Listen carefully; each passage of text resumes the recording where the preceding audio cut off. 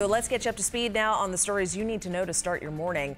The search continues for two accused killers who escaped while being transported back to Arizona. It's been 2 weeks since Blaine and Susan Barksdale managed to escape custody. You probably think that they would have left the state by now, but U.S. Marshals tell us they believe the couple is still here in Arizona.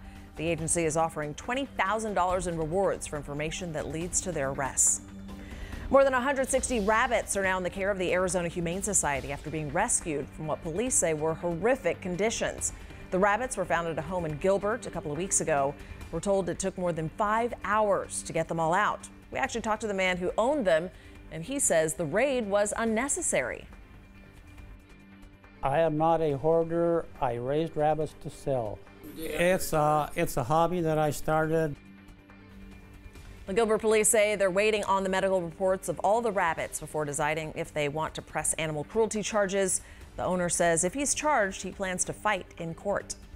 Well, more major retailers are changing their gun policies following several mass shootings this summer. Walgreens and CVS are now asking customers to no longer carry firearms in their stores. You remember earlier this week, Walmart and Kroger, which owns Fry's here in Arizona, said that they would ask shoppers to stop openly carrying firearms in their stores. Walmart also said it would discontinue sales of ammunition for handguns and some assault-style rifles.